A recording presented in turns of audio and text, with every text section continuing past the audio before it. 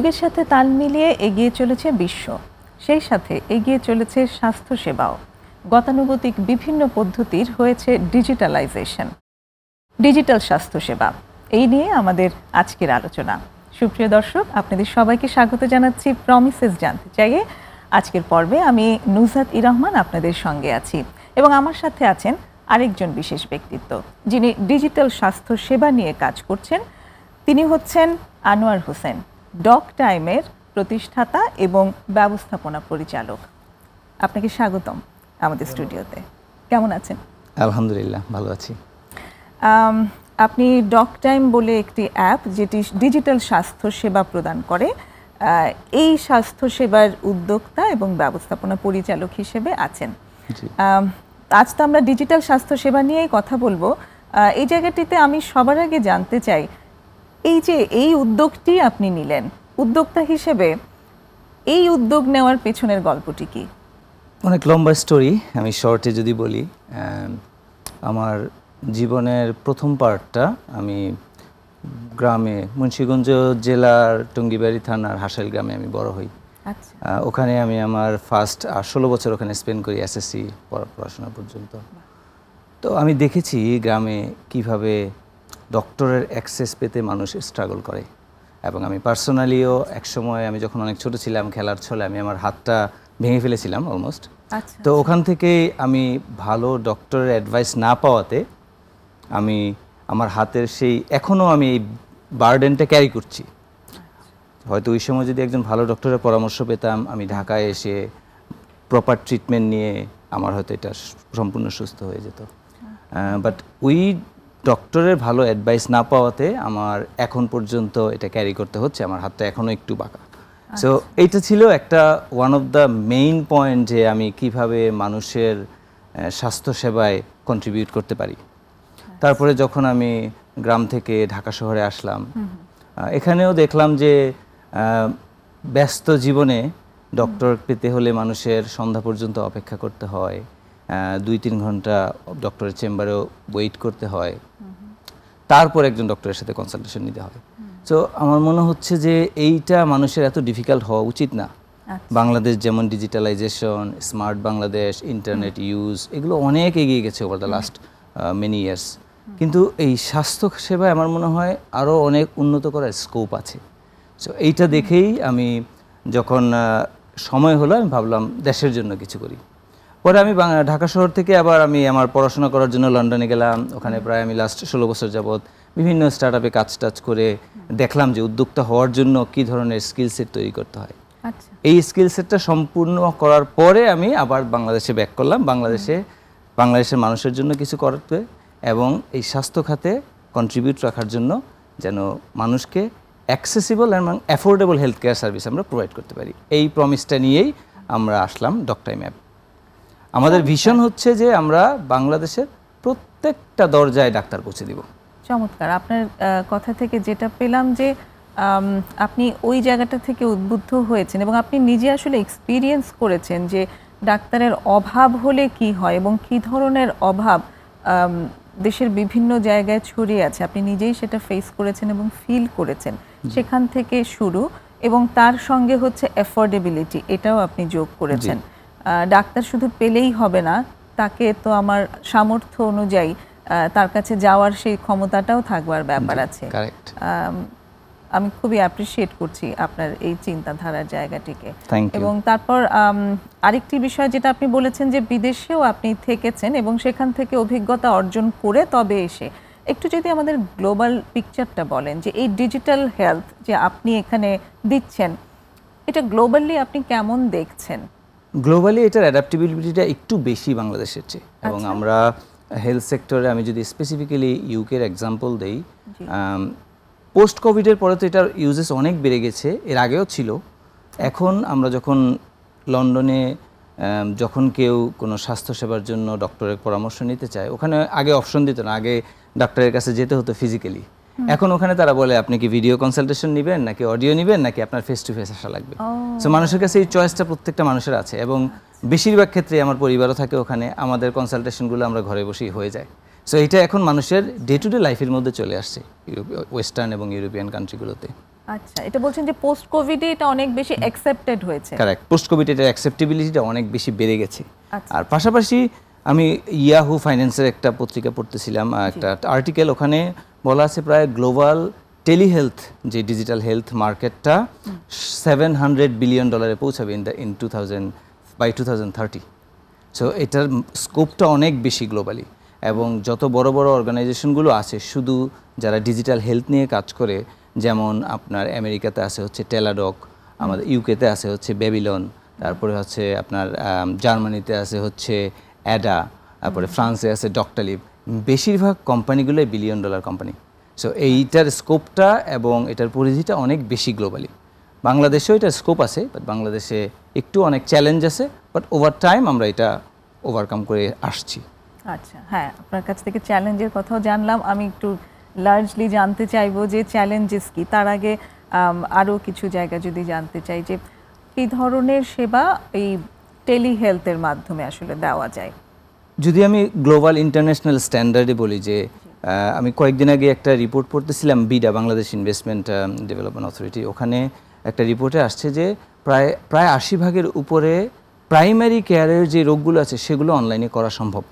আচ্ছা, 80% উপরে এখন এই, এবং গ্লোবালি প্রাইমারি কেয়ারের মধ্যে আপনার শরীর খারাপ করছে, জ্বর, ঠান্ডা, কাশি, বা আপনার গলা ব্যথা করছে, বাচ্চার শারীরিক সমস্যা, বা আপনার female related health care issue. So এই সমস্যাগুলো আপনি মেজরিটি ইস্যুগুলোই আপনি অনলাইনে হেল্প সলভ করে ফেলতে পারবেন। এখন যদি আমি ইউজ কেসে আসি, যে প্রায় অনেকগুলো ক্লিনিক্যাল এরিয়া আছে। সো আমাদের ডকটাইমেও কিছু ডেটা আছে, আমরা প্রায় 3.5 লক্ষের কাছাকাছি কনসালটেশন কমপ্লিট করেছি, ভিডিও কনসালটেশন। এখানে আমরা দেখেছি প্রায় 80% ক্ষেত্রেই 6টা জায়গায় টেলিহেলথের ইউজটা বেশি ডিজিটাল হেলথ কেয়ারের। যেমন 24 ঘন্টা এমবিবিএস ডক্টর, মানুষের যে শুধু এমবিবিএস ডক্টর লাগে, যেখানে আপনার নর্মাল যে প্রবলেমগুলো হয়, জ্বর, ঠান্ডা, কাশি, ডায়রিয়া, বমিটিং, এই সমস্ত বিষয়গুলো নিয়েই হচ্ছে প্রথম ইউজ কেস, যে মানুষ এটা থেকে সহজেই স্বাচ্ছন্দ্য বোধ করে ডক্টরের সাথে কথা বলে মেডিকেশনটা নিয়ে নিতে। এরপর আমরা দেখেছি ডিমান্ড হচ্ছে শিশুর ক্ষেত্রে। শিশুর ক্ষেত্রেও আপনার একটা বাচ্চাকে নিয়ে কিন্তু ডাক্তারের কাছে যাওয়া, হসপিটালে যাওয়া একটু কমপ্লিকেটেড, এবং আনলেস ভেরি সিরিয়াস এই যে রোগগুলো একটা বাচ্চা বিল্ড আপ করে, ক্ষুধামন্দা হোক, তাদের জ্বর, ঠান্ডা, কাশি হোক, এই ম্যাক্সিমাম সমস্যাগুলোই আমরা এগেইন এখানে ট্রিট করা সম্ভব। এবং আমাদের প্ল্যাটফর্মে টোটাল পেশেন্ট বেজের প্রায় 11% হচ্ছে যারা 1 বছরের বাচ্চা। সো আপনি দেখতে পাচ্ছেন যে বাচ্চাদের ক্ষেত্রে এটার অ্যাডাপ্টেবিলিটিটা আরও বেশি। আরেকটা ইম্পর্টেন্ট ইউজ কেস হচ্ছে উইমেন্স হেলথ। সো মহিলাদেরও ডক্টরের অ্যাক্সেস পাওয়া একটু ডিফিকাল্ট। বেশিরভাগ ক্ষেত্রে তাদের হাজব্যান্ড হোক, ভাই হোক, বাবা হোক, তাদের জন্য ওয়েট করতে হয়, তারপরে সন্ধ্যার সময় যেতে হয়। এখন আমরা we are trying to give empower women, we are trying to empower women, যাতে তারা ঘরে বসেই স্বাস্থ্যসেবাটা নিবে। তাদের স্বাস্থ্য রিলেটেড সমস্যা, ফিমেল, আমাদের প্ল্যাটফর্মে প্রায় 75 জনের উপরে ফিমেল গাইনোকোলজিস্ট আছে, গাইনোকোলজিস্ট এবং গাইনি ডক্টর। সো সেখানে তারা মেয়েদের যে কোনো শারীরিক সমস্যায় কনসালটেশন নিতে পারছে। সো এটা আরেকটা important use case. Mental health হচ্ছে আরেকটা খুব ডিমান্ডিং এবং পপুলারিটি পাচ্ছে রিসেন্টলি। এখন মানুষের যে মেন্টাল হেলথের স্টিগমা থাকে, যে ডাক্তারের কাছে যাওয়া, অ্যাক্সেসিবিলিটি, এই সমস্যাগুলো যখন ফেস টু ফেসে কিন্তু বেশি দেখা যায়, যে মানুষ যেতে চায় না, কিন্তু অনলাইন হওয়াতে মানুষ এটাতে ঘরে বসেই গোপনীয়তা রক্ষা করেই সে তার মেন্টাল হেলথের ইস্যুগুলো ডিসকাস করতে পারছে। সো এটা আরেকটা ভেরি ইম্পর্টেন্ট ইউজ কেস। এবং তারপরে ক্রনিক ডিজিজটাও গ্লোবালি অনেক ভেরি পপুলার ফর টেলিহেলথ। এখানে আপনার কনস্ট্যান্ট মনিটরিং তাদের হেলথ সেবায়, তারপর হচ্ছে তাদের প্রেশার এবং এগুলো মনিটরিংয়ের মধ্যে রাখা। সো এখানে অনেক বিষয় আছে যেগুলো ক্রনিক ডিজিজটাকে ইজিলি আপনার ওয়েলবিইং এবং কনস্ট্যান্ট মনিটরিংয়ের মধ্যে রাখা যায়। এবং উন্নত বিশ্বে টেলিহেলথ মনিটরিং একটা ভেরি ইম্পর্টেন্ট পয়েন্ট আছে, যেটা এই এনসিডি পেশেন্টদের ক্ষেত্রে ইউজ হচ্ছে। আচ্ছা, আমরা একটা ছোট্ট বিরতি নিয়ে এসে বাকি অংশগুলো শুনি। সুপ্রিয় দর্শক, আমাদের বিরতির সময় হয়ে এলো। একটা ছোট্ট বিরতি নিয়ে এখনই ফিরছি।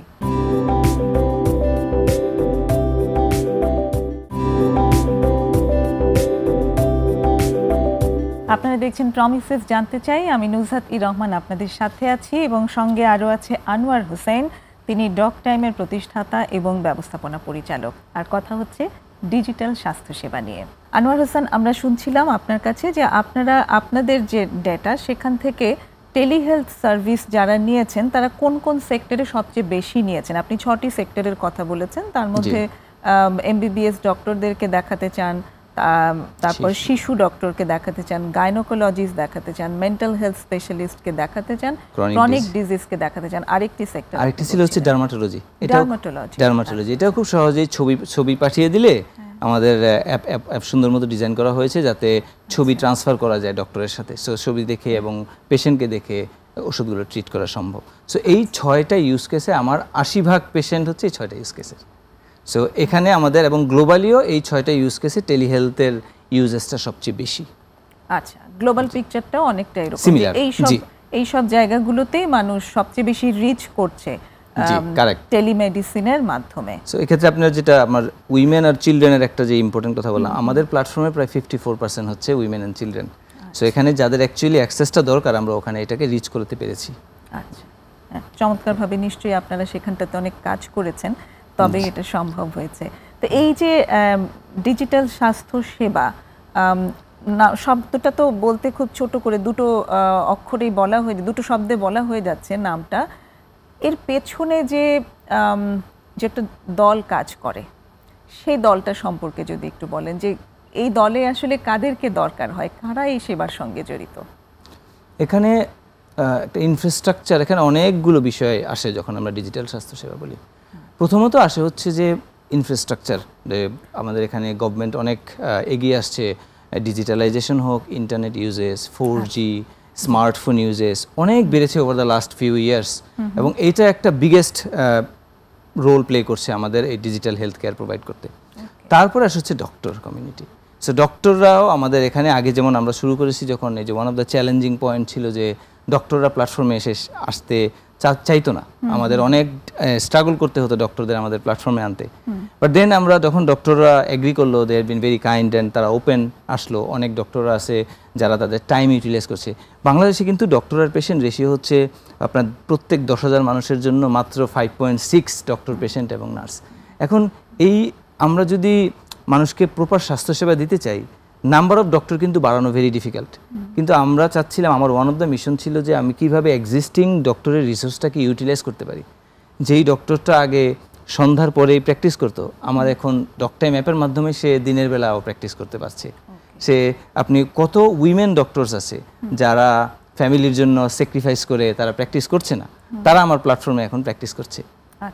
আপনার এই জি একটু প্রশ্নটা এরকম যে ডাক্তাররা যে আসতে চাইতেন না, সেটার পেছনে সবচেয়ে বড় কারণ কি ছিল? একটা কারণ ছিল যে এটা নিউ, এটা কমপ্লিটলি নিউ, এটা কাজ করবে কিনা, সময় পাওয়া যাবে কিনা, পেশেন্ট আসবে কিনা, সেরকম অনেকগুলো চ্যালেঞ্জের কারণে।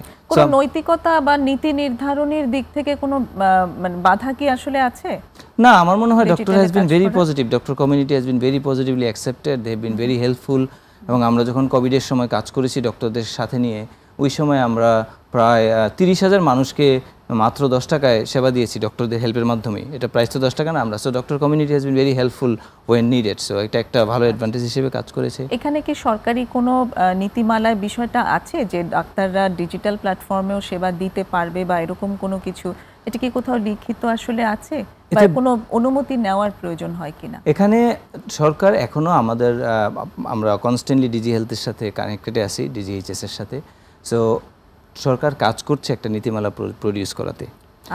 এখনো নীতিমালা আসেনি, বাট বিএমডিসি কিছু গাইডলাইন্স তৈরি করেছে যে আপনি টেলিমেডিসিন দিতে হলে কি ফলো করতে হবে। এবং আমরা যেমন as a doctor, age an example, আমরা প্রত্যেকটা গাইডলাইন্সই আমরা ফলো করি যখন একটা পেশেন্টকে সেবা দিই, যাতে মেক শিওর করতে আমরা এটার সাথে অ্যালাইন্ড আছি। সো আমরা ওখানে আমাদের ডিজি হেলথ অ্যাপ্লিকেশন করা আছে, আমরা যখনই নীতিমালা আসবে আমরা ওখানে থাকবো। সো এখানে একটা পয়েন্ট আমি বলতে চাচ্ছিলাম যে এই যে আমরা কিন্তু বাংলাদেশে এখন leading digital health care service provider. কীভাবে?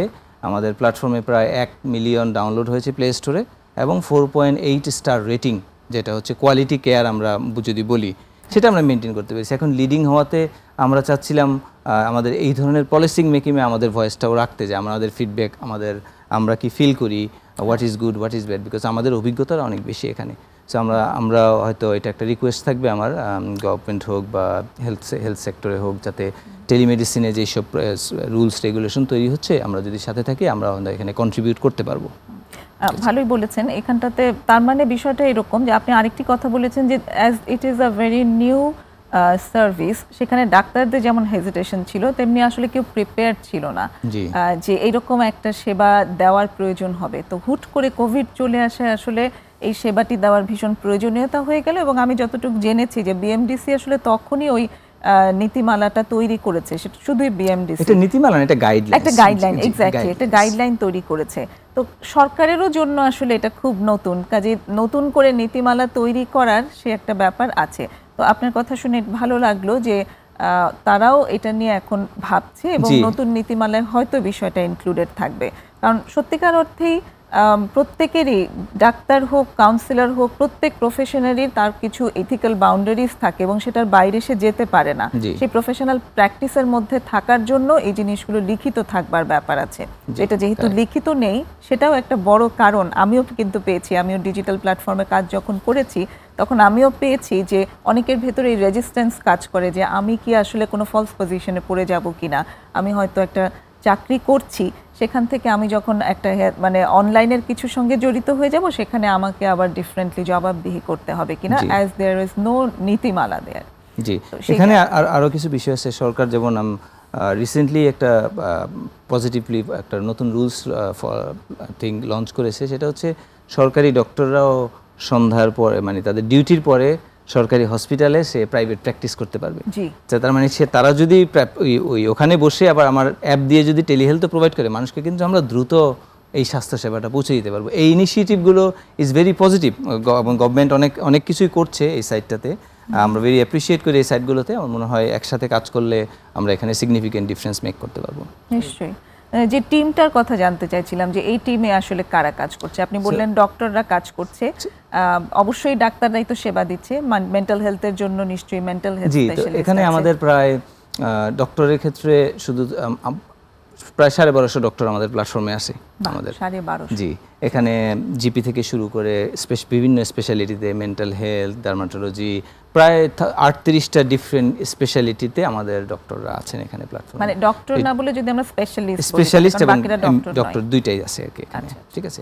সো এরা ছাড়াও আমাদের এখানে আরো সাপোর্টিং পুরো এন্টায়ার ইকোসিস্টেমই আমরা কানেক্টেড। যেমন আমাদের যখন একটা সেবা কমপ্লিট হয় তখন কিন্তু আমাদের আবার ওই মেডিসিনের জন্য রেডি হয়ে যায় প্রেসক্রিপশন। তো আমরা তখন আমাদের পার্টনারদের দিয়ে মানুষের ঘরে যেন মেডিসিনটা পৌঁছে দিতে পারি সেখানেও কাজ করি। এখানে আমাদের অনেক ফার্মেসি আছে, অনলাইন মেডিসিন পার্টনার আছে, তারা কানেক্টেড। আবার যখন ওই ডক্টর একটা ডায়াগনস্টিক টেস্ট করতে দিচ্ছে, সেটাও আমরা চেষ্টা করি ঘরে থেকেই যেন মানুষ ডায়াগনস্টিক টেস্টটা করে ফেলতে পারে।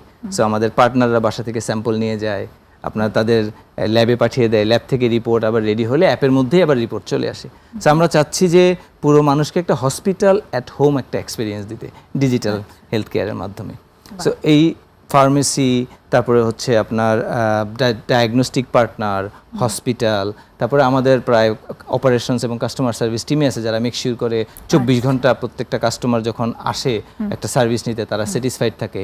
তারপরে আমরা আবার কিছু জায়গায় রুরাল এরিয়াগুলোতে আমরা আরও কাজ করেছি, প্রায় 200 ফার্মেসি আমরা অনবোর্ড করেছি, যাতে আমরা এনকারেজ করছি ফার্মাসিস্টের কাছে যখন কেউ ওষুধ নিতে যায় তারা যেন টাইমে একটা অভিজ্ঞ ডক্টরের সাথে পরামর্শ নিয়ে তারপরে ওষুধটা প্রেসক্রাইব করে। সো এই জায়গায় আমাদের প্রায় 200 ফার্মেসি নেটওয়ার্ক আছে। সো ওভারঅলি আমাদের এই সবাই মিলেই এন্টায়ার হেলথ কেয়ার ইকোসিস্টেমই আমরা কানেক্টেড এই পুরো সার্ভিসটা প্রোভাইড করার জন্য। তার মানে বলছেন যে শুধু ডাক্তারই নয়, এর পেছনে আবার কাস্টমার কেয়ার সার্ভিস আছে, তারপর এই অ্যাপটা নিশ্চয়ই ডেভেলপ করা এবং রান করার জন্য সেখানেও একটা টেকনোলজি সাপোর্টটা এখানে অনেক বড়, যেহেতু ডিজিটাল। জি, এবং সেই টিমটাও নিশ্চয়ই অনেক বড়। জি, অ্যাবসলিউটলি। আমাদের টিমে প্রায় 25 জন ইঞ্জিনিয়ার কাজ করছে। একটা ছোট বিরতি নিয়ে এসে আবার শুনছি। জি, ওকে। প্রিয় দর্শক, আমাদের সাথেই থাকুন, একটা বিরতি নিয়ে আবারও ফিরছি।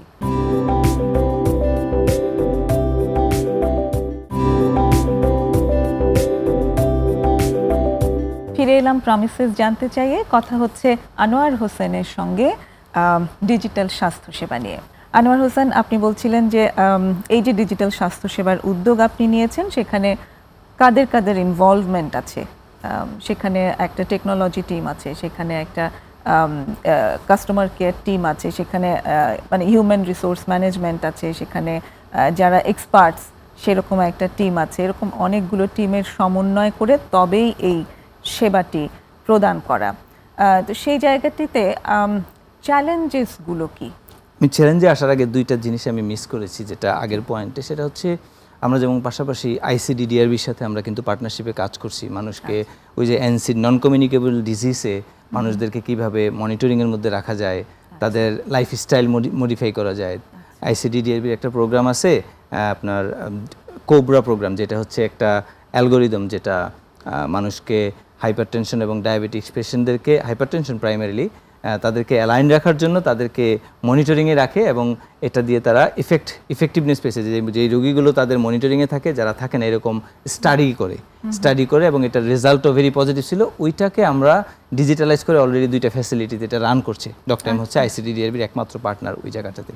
আরেকটা জায়গায় আমরা কাজ করছি, সেটা হচ্ছে বাংলালিংকের সাথে, মানে ইকোসিস্টেমের কথা বললাম না, বাংলালিংক কিন্তু আমরা বাংলালিংকের একমাত্র হেলথ কেয়ার পার্টনার, যার মাধ্যমে পুরো ডকটাইমের সার্ভিসটাই বাংলালিংকের মাইবিএল কেয়ার সেগমেন্টে পাওয়া যায়, যেখান থেকে প্রায় প্রত্যেক মাসে প্রায় 50 লক্ষের উপরে মানুষ এটাতে অ্যাক্সেস করতে পারে চাইলে। তাদের কাছে আমরা অ্যাক্সেসটা পৌঁছে দিয়েছি। এখন যেমন মাত্র 25 টাকায় ডাক্তার দেখাতে পারে বাংলালিংকের মাইবিএল প্ল্যাটফর্মে। সো এটা আমরা চেষ্টা করছি কীভাবে মানুষের কাছে অ্যাক্সেস পৌঁছানো যায়। এখন চ্যালেঞ্জের দিকটাতে যদি আসি, আমাদের সবচেয়ে বিগেস্ট চ্যালেঞ্জ ছিল হচ্ছে অ্যাওয়ারনেস, এডুকেশন, ট্রাস্ট। এই 3টা জায়গা ছিল আমাদের সবচেয়ে বড় চ্যালেঞ্জ। অনেক মানুষ জানেই না যে এটা ডিজিটালি হেলথ কেয়ার নেওয়া সম্ভব, জেনুইন ডক্টর পাওয়া সম্ভব। আবার আপনার এডুকেশন, যে এটার অভিজ্ঞতাটা কেমন হবে, যে ভালো ডক্টর আছে কিনা, ডাক্তার কিভাবে না ধরে কিভাবে ট্রিটমেন্টটা দিবে। সো এই এডুকেশন অ্যাওয়ারনেসটা ছিল আমাদের সবচেয়ে বড় চ্যালেঞ্জ। আরেকটা ছিল হচ্ছে ব্র্যান্ডের প্রতি ট্রাস্ট করা। মানুষ ওই যে অনেক বিভিন্ন সেক্টরে কিছু ব্র্যান্ডের সমস্যা তৈরি করার কারণেই মানুষ এখন টাকা স্পেন্ড করার ক্ষেত্রে অনেক চিন্তা করে যে আমি টাকাটা স্পেন্ড করব, তারা কি আমার টাকাটার ভ্যালু দিবে কিনা। আমি যদি একটা 25 টাকাই হোক, এটা এক্সাম্পল দিই, আমরা যখন কোভিডের সময় 10 টাকা দিয়ে কনসালটেশন দিতাম এক সময়, ওই সময় মানুষ 10 টাকাও স্পেন্ড করতে চাইতো না আমাদের প্ল্যাটফর্মে, আমাদের অনেক ডিফিকাল্টিস ফেস করতে হতো।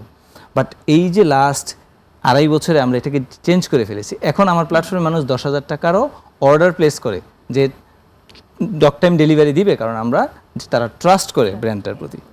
এডুকেশন এবং অ্যাওয়ারনেস আরও 2টা ফ্যাক্টর আমাদের। যেমন মানুষ যখন প্রথমবার কনসালটেশনটা নেয়, সেক্ষেত্রে তারা আবার আসে। আমাদের প্রায় 60% কনসালটেশন হচ্ছে রিপিট কনসালটেশন। সো তার মানে মানুষের যে ট্রাস্টটা তৈরি হয়, মানুষ একবার যখন দেখে না ইটস এ জেনুইন ডক্টর, আপনার প্রেসক্রিপশন কারেক্ট, সার্ভিস ভালো, আমি আবার আসবো, আমার তো কোথাও যেতে হচ্ছে না, ঘরে বসেই আমি সেবাটা নিতে পারছি। সো আমরা এগুলো ওভারকাম করতে পেরেছি, বাট এখনও অনেক কাজ করা আছে এডুকেশন এবং অ্যাওয়ারনেসের দিকে। এইগুলো হচ্ছে আমাদের বিগেস্ট চ্যালেঞ্জ ছিল। আরেকটা চ্যালেঞ্জ নর্মালি হেলথ সেক্টরে যেটা হয়, নর্মালি যারা হেলথ সেক্টরে যারা খুব অভিজ্ঞ, তাদের টেকনোলজিক্যাল একটা গ্যাপ থাকে নলেজে। আবার টেকনোলজিক্যালি যারা অভিজ্ঞ, তাদের হেলথ সেক্টরে একটা গ্যাপ থাকে। এই জন্যই কিন্তু আমাদের অন্য সেক্টরগুলো যেমন খুব দ্রুত আগাচ্ছে ডিজিটালাইজেশনে, ফিনটেক বলেন, আমাদের ই কমার্স বলেন, হেলথ সেক্টরটাও আগাচ্ছে, বাট এটা তুলনামূলকভাবে কম স্লো হতে যাচ্ছে। সো আমরা এখন চেষ্টা করছি এই জায়গাটা গ্যাপটা ফিল করতে। আমি প্রায় 16 বছর আমার টেকনোলজিক্যাল অভিজ্ঞতা আছে। আমাদের টিমে এখন পুরো ডক্টরের টিম আছে, যারা আমাদের অফিসে বসে। আমাদের ম্যানেজমেন্ট টিমের সাথে আমাদের ডক্টররা এঙ্গেজড। সো আমরা এই ডক্টর এবং আমরা একসাথে মিলে এই কাজটা করছি, যাতে আমরা ডক্টরদের লাইফ, ডক্টররা কিভাবে কাজ করে সেইটাকে এবং হেলথ সেক্টরের গ্যাপটা ফিল আপ করে টেকনোলজির সহায়তায় আমরা এই সার্ভিসটা মানুষের কাছে পৌঁছে দিতে পারি। তো ডক্টরদের এই জায়গাটাতে নিশ্চয়ই তাহলে ট্রেন্ড হতে হয়েছে। আমরা ট্রেন্ড হয় যখন আমরা কেউ অনবোর্ড হয়, আমাদের কিন্তু খুব স্ট্রিক্ট অনবোর্ডিং প্রসেস। আমাদের BMDC মাস্ট থাকতে হবে, তার 3 বছরের অ্যাটলিস্ট আমাদের প্ল্যাটফর্মের ডক্টর অ্যাটলিস্ট 3 ইয়ার্স এক্সপিরিয়েন্স। এই তাদের ডেটা যখন আমরা ভেরিফাই করি, তাদের একটা সার্ভিস দেওয়ার আগে আমরা তাদের সকল তথ্য ভেরিফাই করার পরে আমরা তাকে ট্রেনিং দিই যে প্ল্যাটফর্মটা কীভাবে ইউজ করবে, প্রেসক্রিপশন কীভাবে লিখতে হবে, রুগী কীভাবে দেখবে, ওয়েটিং চেম্বার, তার ভার্চুয়াল ওয়েটিং রুমটা কেমন হবে। সো এগুলো নিয়ে ট্রেনিং দেয়, তখন ডক্টররা রুগী দেখা শুরু করে। আচ্ছা, চমৎকার। তো আরেকটি প্রশ্ন আমার মনে আসলো, সেটি হচ্ছে যে এই যে যখন তারা ভিডিও কল বা অডিও কলে যখন তারা মানে অনলাইনে যখন তারা সেবাটি দিচ্ছে, তারা প্রপার সেবা দিচ্ছে কিনা, এই জায়গাটি সম্পর্কে আপনারা কিভাবে ফলো আপে রাখেন, মানে মনিটর করেন? খুবই গুরুত্বপূর্ণ একটা প্রশ্ন করেছেন আপনি। মানুষের এই যে আমাদের 4.8 স্টার রেটিং, প্রায় 12,500-এর উপরে ইউজার আমাদেরকে এই রেটিংটা দিয়েছে 5 আউট অফ 5। এইটার প্রাইমারি কারণ হচ্ছে কোয়ালিটি অফ সার্ভিস। এই শুধু স্টার্টআপ তৈরি করলে হবে না, স্টার্টআপ এবং হেলথ কেয়ারে টিকে থাকার একটাই সূত্র, সেটা হচ্ছে কোয়ালিটি কেয়ার। মানুষ যখন কোয়ালিটি এবং বিশ্বাস করবে যে না these are genuine, they will rely and it will continue growing. So এখানে আমরা কি করছি, আমাদের একটা ইন্ডিপেন্ডেন্ট কিউসি টিম আছে, তারা মনিটর করে রেগুলারলি যে আমাদের ডক্টরদের পারফরমেন্স, তাদের সেবার কোয়ালিটি, তাদেরকে আমরা র্যান্ডমলি ডক্টরদেরকে পেশেন্ট হিসেবেই কল দেয় আমার কিউসি টিম, যে আমি অ্যাজ এ পেশেন্ট হলে কি এবং তার অভিজ্ঞতাটা কেমন, সে ঠিকমতো রোগীর কথা শুনছে কিনা, প্রেসক্রিপশন ঠিকমতো লিখছে কিনা, না হলে আমরা আবার ওই ডক্টরদেরকে আবার নার্সিং করি, তাদেরকে আবার গাইডলাইন্স দিই, তাদেরকে মেইল করি যে কোথায় কোথায় তাদের ল্যাকিংস আছে। যেমন আমরা এখানে ডেটা অ্যানালাইটিক্স ইউজ করি আমরা, যেমন আমরা দেখি যেই ডক্টরগুলো 2 মিনিটের বা 3 মিনিটের কম কথা বলেছে তাদেরকে অটোমেটিক আমাদের কাস্টমার সার্ভিস থেকে একটা কাস্টমারকে আগে আমরা একটা কল দিই, আপনার কি পেশেন্ট ডক্টরের সাথে ঠিকমতো কথা সম্পূর্ণ হয়েছে। কাস্টমার যদি কনফার্ম করে হ্যাঁ, তখন আমরা ঠিক থাকি, আর যখন কাস্টমার যদি বলে না আমার আরও কথা বাকি আছে, আমরা আবার ডক্টরের সাথে তাকে কানেক্ট করিয়ে দিই। সো এখানে আমাদের quality control is one of the very important fact to make sure যে এই জায়গাটায় ডক্টরদের সার্ভিসটা আমরা ঠিকমতো ধরে রাখতে পেরেছি। চমৎকার। তো আরেকটি প্রশ্ন আছে, সেটি হচ্ছে যে এই যে গোপনীয়তা, আমি একটা জায়গায় দেখাবো, ডক্টর দেখাবো বা কাউন্সিলর দেখাবো, সেখানটাতে আমি অবশ্যই চাইবো যে সমস্যাটি গোপন থাকুক এবং এটা আর কেউ না জানুক। অনলাইনের উপরে ওই ভরসার জায়গাটি তো আসলে আমরা এখন জানি যেমন যে গুগলে সব কিছু রেকর্ড হয়ে থাকে, আমি যাই দিচ্ছি সেটা কোথাও না কোথাও সার্ভারে থেকে যাচ্ছে। এই জায়গাটি সম্পর্কে কি বলবেন? আমাদের গোপন কাস্টমারের privacy is our one of the biggest concern. আমরা এখানে কাজ করি অনেকভাবে। একটা হচ্ছে যে প্রত্যেকটা কাস্টমার এবং ডক্টর এবং পেশেন্টের যে কনভারসেশনটা থাকে এটা সম্পূর্ণভাবেই নিরাপদ থাকে। একটা হচ্ছে এনক্রিপশন ব্যবহার করি আমরা, যে টুলস ব্যবহার করি 128 বিট এনক্রিপশন, এইটাতে যাতে বাইরে থেকে কেউ এটা অ্যাক্সেস করতে না পারে। দ্বিতীয় হচ্ছে আমরা এটা কোনো রেকর্ড করি না। আমাদেরকে অনেকে বলে যে কাস্টমার এটা রেকর্ড করা উচিত যাতে কাস্টমার কমপ্লেন করলে এটা ম্যানেজ করা যায়, বাট আমরা এটার এগেনস্টে। We do not want to interfere in patients privacy. So আমরা ওইটা কোনোভাবেই এটা রেকর্ড করা হয় না সিস্টেমে। যদি কোনো কমপ্লেন থাকে আমরা এটা শুনবো, এবং আমাদের এই জন্যই কিউসি টিম আছে যাতে ডক্টররা পারফরমেন্স ঠিকমতো দিচ্ছে কিনা সেগুলো মনিটর করার জন্য।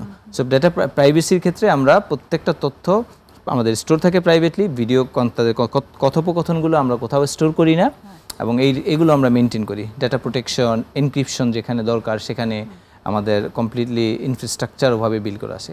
আমার নিজের প্রায় 16 বছরে কাজ করার অভিজ্ঞতা টেকনোলজি স্পেসে লন্ডনে। ওই সব ভালো প্র্যাকটিসগুলো, কীভাবে কাস্টমারের ডেটাকে প্রোটেক্ট করতে হয়, কীভাবে এনক্রিপ্ট করতে হয়, কীভাবে সিকিউরড রাখতে হয়, অ্যাক্সেস লেভেল কীভাবে এনশিওর করতে হয়, এগুলো আমাদের প্ল্যাটফর্মে ইমপ্লিমেন্ট করা আছে। আপনার কাছ থেকে যতটুকু জানলাম সেখানে এই সিস্টেমটার ভেতরে টেকনোলজি এবং হচ্ছে গিয়ে সার্ভিস দুটো কম্বাইন করে তবেই হচ্ছে এই উদ্যোগ নেওয়া এবং এই সেবাটি প্রদান করা। এবং অনেকগুলো জায়গা আছে এখানে কাজের, সেখানে শুধু সেবা দিলেই হবে না, এই সেবাটি যাতে সাউন্ডলি দেওয়া যায় সেটার জন্য পেছনে মানে ব্যাক এন্ডে অনেক মানুষকে কাজ করতে হয়। কোয়ালিটি কন্ট্রোলের একটা ব্যাপার আছে, কাস্টমার কেয়ারের ব্যাপার আছে, মানে ইটস আ হিউজ প্ল্যাটফর্ম আসলে। আমি যদি ধরেন মানে একটা অ্যাপ খুললাম, মানে অ্যাপটা আমি দেখলাম মোবাইলে, সেখানে আসলে শুধু ডক্টরি ইনভলভ বিষয়টা তা না, এখানে আরো অনেক কিছু আছে যেটা হয়তো আমি জানিও না। সমস্যা এটাই, অনেক মানুষ মনে করে টেলিমেডিসিন, তার মানে হচ্ছে আমি ফোন দিব, ফোনে কনসালটেশন হয়ে যাবে, ডাক্তার অ্যাডভাইস দিবে। আমাদের প্ল্যাটফর্মটা তৈরি করতে লাস্ট প্রায় 4 বছরের উপরে আমরা প্ল্যাটফর্মটা কাজ করছি। প্রায় 20 থেকে 25 জন ইঞ্জিনিয়ার কনস্ট্যান্টলি কাজ করছে এটার ইমপ্রুভ করতে, টু মেক শিওর যে আমরা প্রপার একটা সার্ভিস দিতে পারছি, একটা সিমলেস জার্নি প্রোভাইড করতে পারি। আমার অ্যাপের কাস্টমারের অভিজ্ঞতা যদি যে কেউ ব্যবহার করবে, বাংলাদেশে না, আমি গ্যারান্টি দিতে পারি যে ইন্টারন্যাশনাল স্ট্যান্ডার্ডও এটা ওয়ে হায়ার। আমার প্ল্যাটফর্মে একটা কনসালটেশন নিবে যে কেউ অন্য যে কোনো প্ল্যাটফর্মে কনসালটেশন নিবে, এবং মানুষের ডিফারেন্সটা হবে সিগনিফিকেন্ট, যে না this was an amazing customer service experience, customer experience, user experience আমাদের প্ল্যাটফর্মের। সো পাশাপাশি আমাদের অ্যাপের পাশাপাশি আমাদের তো অ্যাডেড কাস্টমার সার্ভিস আসে, মেক শিওর করতে যে কাস্টমারকে আমরা হ্যান্ড হোল্ড করি, যে ইউ স্টাক এনিওয়্যার, আপনি পেমেন্ট করতে গিয়ে সমস্যা হচ্ছেন, সাথে সাথে কাস্টমার সার্ভিস থেকে কল দিচ্ছে যে আপনি ঠিক আছেন কিনা, কোথাও সমস্যা হচ্ছে কিনা। সো আমাদের এই সার্ভিসের লেভেলটা we make sure it's up to the mark. চমৎকার। আমরা একটা বিরতি নিয়ে আবার ফিরে আসছি। আমরা একটা ছোট্ট বিরতি নিচ্ছি, আবার ফিরে এসে আবার কথা হবে।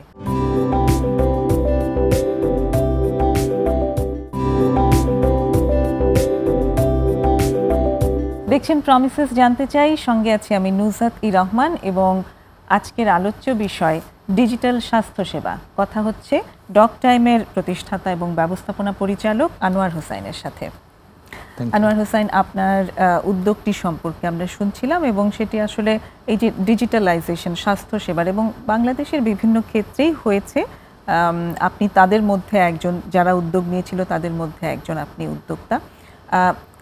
এবার আমি আপনার কাছ থেকে জানতে চাই যে রেসপন্স কেমন পাচ্ছেন এবং কোন মানে কী ধরনের মানুষের কাছ থেকে আসলে এই ডিজিটালে আপনি রেসপন্স পান, তারা সেবা নিতে আসে?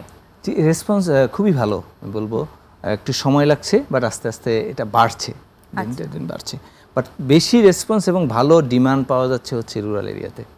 আমাদের বাংলাদেশে যেমন 60% মানুষ তো গ্রামে থাকে, রুরাল এরিয়াতে। সো ওই মানুষদেরকে কিন্তু ডক্টরের অ্যাক্সেসটা বেশি প্রয়োজন, যাদের কাছে পাওয়া যায় না, হাতের কাছে নাই, অনেক দূর ট্রাভেল করতে হয়। এবং আমাদের ডেটার সাথে অ্যালাইন করেও আমরা দেখি যে আমাদের 58% পেশেন্ট কিন্তু রুরাল এরিয়া থেকে। সো আমাদের 58%, so majority of the patient আসতেছে আমার রুরাল এরিয়া থেকে। এবং এই জায়গায় আমাদের যে প্রমিস যে create access to quality health care services, affordable service health care services, ওখানে আমরা আমাদের অ্যাক্সেস আমরা মেনটেন করতে পেরেছি। যাদের দরকার অ্যাকচুয়ালি অ্যাক্সেসটাতে, তাদের কাছে আমরা স্বাস্থ্যসেবাটা পৌঁছে দিতে পেরেছি রুরাল এরিয়াতে। এখানটাতে আরেকটা রিলেভেন্ট কোশ্চেন যেটা মনে আসলো, যে রুরালেই অনেক মানুষ এখনো আছে যারা মোবাইল প্রপারলি ব্যবহার করা পারে না। জি, আপনাদের যদি রুরাল থেকে বেশি রেসপন্স এসে থাকে তাহলে ওই মানুষগুলোও তো আছে, সেখানটাতে আসলে আপনাদের কি কোনো ইন্টারভেনশন আছে বা কোনো উদ্যোগ আছে যে কিভাবে তাদেরকেও এখানে এডুকেটেড করা যায় বা আনা যায় আপনার আওতায়? আমরা এখন অলরেডি কাজ করছি হচ্ছে অডিও কলে, যাতে মানুষ স্মার্টফোন ছাড়াও যেন সার্ভিসটা নিতে পারে, সেই জায়গায় আমরা এখন ফোকাস করছি। এবং আমরা উইদিন নেক্সট 4 to 6 উইক্সের মধ্যে আমরা এই প্রোগ্রামটা লঞ্চ করব। এবং আমাদের প্ল্যান আছে এটা কিভাবে যদি গভর্নমেন্টের সাথে একসাথেও কাজ করা যেতে পারে, অথবা বাংলাদেশে যে বড় এনজিও নেটওয়ার্ক আছে কমিউনিটি হেলথে, এই নেটওয়ার্কটাকে যদি লেভারেজ করা যায়।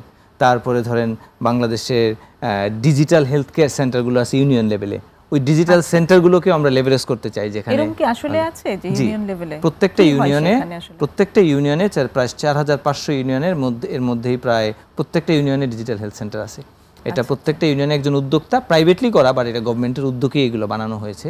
সো ওখানে তাদের অলরেডি কম্পিউটার আছে, প্রিন্টার আছে, ভিডিও ক্যামেরা আছে। সো ওদের কোনো এডিশনাল ইনভেস্টমেন্ট নাই, তারা ওই টেকনোলজি লেভারেজ করেই আমাদের সার্ভিসটাও তাদের পেশেন্টদের ইউজারদেরকে পৌঁছে দিতে পারবে। মানে অনেক বড় হিউজ একটা প্ল্যান নিয়ে যদি আগানো যায়। তো এই জায়গাটাতে এবারের প্রশ্নটি হচ্ছে, এই ডিজিটাল স্বাস্থ্যসেবা দিতে গিয়ে কি কি লিমিটেশন আপনি পেয়েছেন বা কি কি লিমিটেশন আছে আসলে এই ডিজিটাল স্বাস্থ্য? লিমিটেশন হচ্ছে, আমরা ডিজিটাল স্বাস্থ্যসেবা কখনোই ফিজিক্যাল স্বাস্থ্যসেবাকে রিপ্লেস করার জন্য না। আচ্ছা, এটা হচ্ছে একটা অ্যাড অন সার্ভিস, একটা যাতে ফিজিক্যাল ইনফ্রাস্ট্রাকচারকে সাপোর্ট দেওয়ার জন্য হচ্ছে ডিজিটাল স্বাস্থ্যসেবা। সো যেখানে আমরা অনেক কিছু কখনোই অনলাইনে ট্রিট করতে পারবো না এবং আমরা করিও না সেটা। যেমন যদি কোনো মানুষের ইমার্জেন্সি কোনো সিচুয়েশন থাকে, তার শরীর খারাপ করছে, ইমার্জেন্সি তার দরকার, আমরা তাকে এনকারেজ করি তারা যেন হসপিটালে যায়, তারা যেন কাছের কোনো ডাক্তারের কাছে যায়। তারপরে আরও কিছু লিমিটেশনের মধ্যে আছে, ধরেন সার্জারি করা সম্ভব না, এটা তো সবাই জানে অনলাইনে।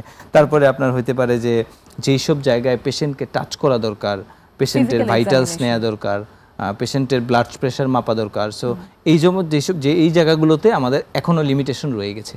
আমরা এখনও কাজ করছি, যেমন আমরা এখন একটা টেকনোলজি নিয়ে কাজ করছি যেখানে ভিডিও থেকে আমাদের ভাইটালস রিড করা সম্ভব, এটা আমাদের ভেরি ক্লোজ। সো সেক্ষেত্রে আমরা এই গ্যাপটা কমিয়ে আনতে পারবো, কিন্তু ফিজিক্যাল ইনফ্রাস্ট্রাকচারে আমাদের থাকবেই এই লিমিটেশনসগুলো থাকবেই, যেগুলো আমরা চাই যে মানুষের যখন এমার্জেন্সি প্রয়োজন হোক, অথবা যদি তাদের ফিজিক্যাল কোনো দরকার হয় হসপিটালের, সেই ক্ষেত্রে তারা ওইটা যেন স্টিল কন্টিনিউ করে।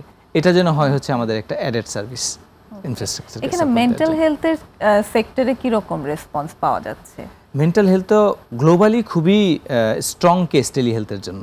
অনেক ওয়ার্ল্ডের অনেক উন্নত বিশ্বে এটা চলছে খুব ভালো। বাংলাদেশে এটা আস্তে আস্তে এটা মানুষ অ্যাডাপ্ট করছে, কিন্তু এখনও অনেক চ্যালেঞ্জেস আছে। স্পেসিফিক্যালি আপনার স্টিগমা, তারপরে হচ্ছে কারেক্ট কাউন্সিলরকে পাওয়া, অ্যাক্সেস পাওয়া, তারপরে হচ্ছে কোথায় যাবে। অনেকে মনে করে যে এটা আসলে আমার কোনো সমস্যাই না, অনেকে আবার মনে করে যে আমি তো পাগল না।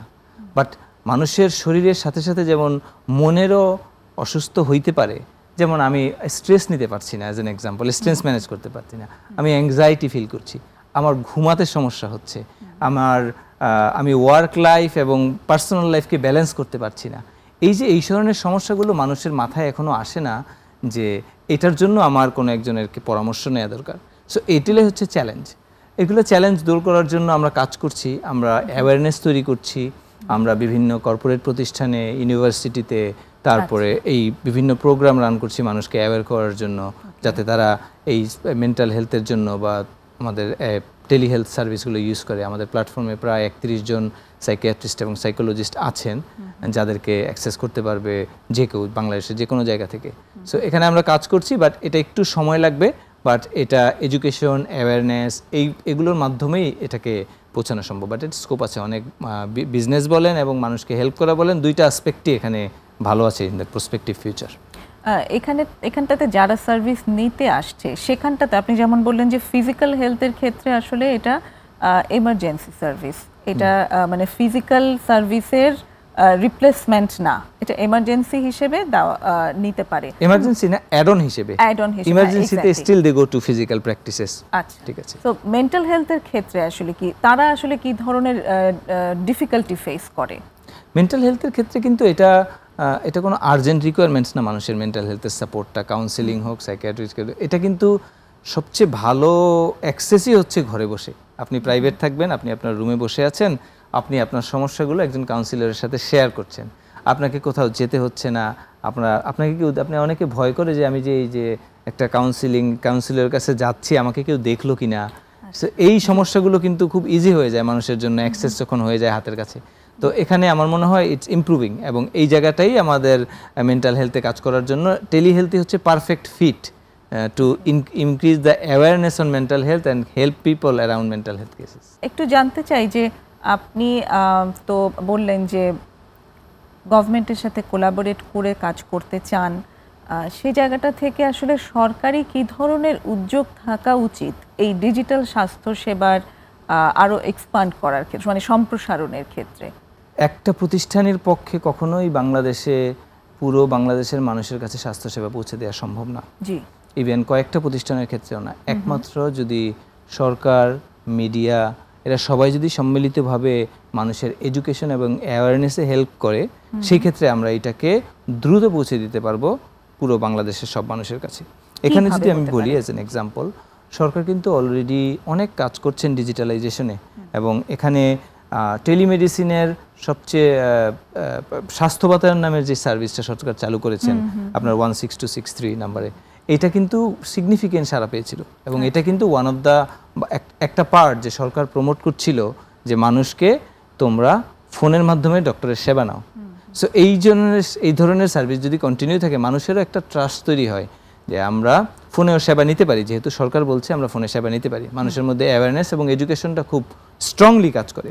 আরও কিছু বিষয়ের মধ্যে ধরেন যদি আমরা বলি যে রেগুলেশন ইজ ভেরি ইম্পর্ট্যান্ট, যাতে যে কেউ এসে চাইলেই সেবা দিতে পারে না। এখানে কিছু ফ্রেমওয়ার্ক থাকবে, কিছু রুলস রেগুলেশন থাকবে, তাহলেই এটাকে কোয়ালিটি মেনটেন করা সম্ভব এবং মানুষের ট্রাস্টও তখন এটাতে থাকবে। সো রেগুলেশন আমি জানি যে যতটুকু জানি সরকার এবং স্বাস্থ্য মন্ত্রণালয় অলরেডি কাজ করছেন এটা নিয়ে, এবং এটা হয়তো খুব শিগগিরই চলে আসবে। তো আমরা আমি যদি চাই, আমরা যদি এখানে পার্ট হইতে পারি, I will feel honoured. But I think রেগুলেশনটা দ্রুত আসলে এখানে আরেকটু ভালো চেঞ্জ হবে। অনেক ধন্যবাদ।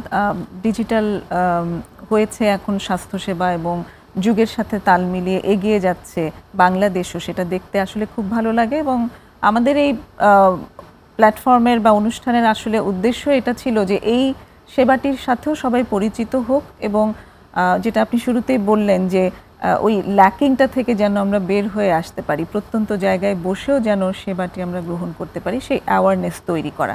সো অনেক ধন্যবাদ আজকে আমাদেরকে এখানে সময় দেওয়ার জন্য। আমরা অনুষ্ঠানের একদম শেষ পর্যায়ে চলে এসেছি। সুপ্রিয় দর্শক, আমাদের সাথে থাকার জন্য ধন্যবাদ। একই সঙ্গে পরবর্তী অনুষ্ঠান দেখার আমন্ত্রণ জানিয়ে শেষ করছি। খুদা হাফেজ।